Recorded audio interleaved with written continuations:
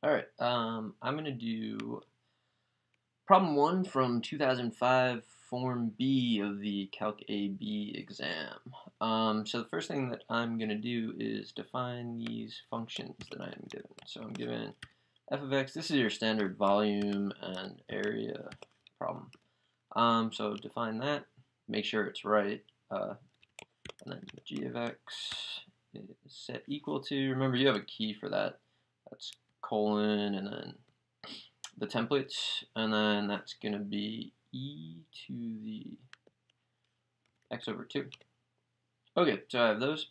Now what I'm going to do is graph it. So doc for 4, and I want to graph f of x, and I want to graph g of x.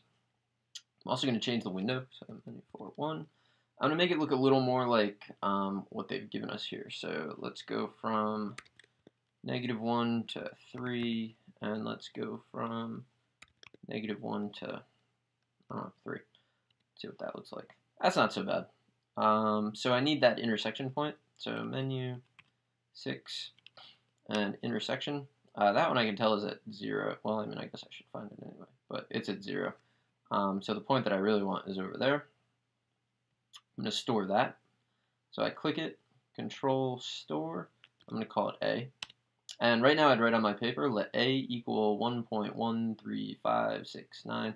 If you're not seeing all those decimals, it's okay because once you save it, it doesn't really matter. It stores all the decimals for you. But in general, if you press Menu Settings, I always go with float 6. And then I make it the default. But I'm already set up for that.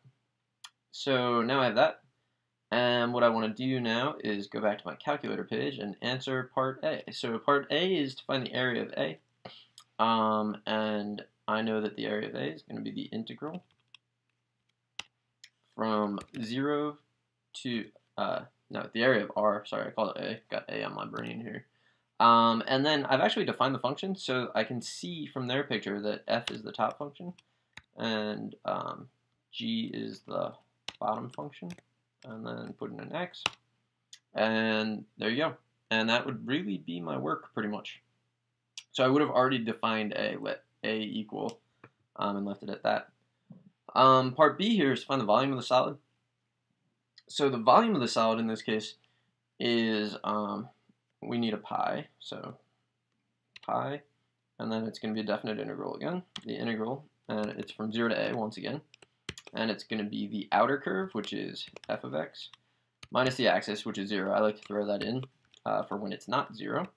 So that's outer minus axis squared minus, and then it's going to be the inner curve, so the one that's closer to the axis, minus the axis squared, and then dx, and get that. So I'd write my answer, 4.267. That's what I would write because I'm just used to rounding. And then the next question is, R is the base of a solid, and the cross sections perpendicular to the x-axis are semicircles. So I know how to do that because I've done like a trillion of these. So I know that's going to be pi over 8. It's easier for me to type pi, but I'll do this, pi over 8. And then it's the definite integral from 0 to A of, so it's top take away bottom, and then squared dx. And that's really small, but you know, that's the answer.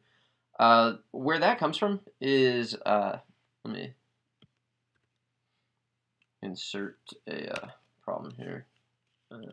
So where that's coming from is that g of x minus f of x, or sorry, f of x minus g of x, top take away bottom, that's actually the diameter. And so the radius would be half of that. And what we want is, we want pi times the radius squared. So that's where we get f of x minus g of x squared. Right now we have over 4 if we expand that. but it's a semicircle, so I only want half of that. So I would have to divide that by 2. So that's where you can see what I want to do now is I want to integrate that because that's the area of the cross section. So if we go back, you can see that that's where I got pi over 8 and then the integral from 0 to a of top take away bottom squared. But it's always going to be that, so I don't know, I kind of advocate that you actually commit that one to memory. So that's how I would have done this problem. I hope you find this useful, and good luck.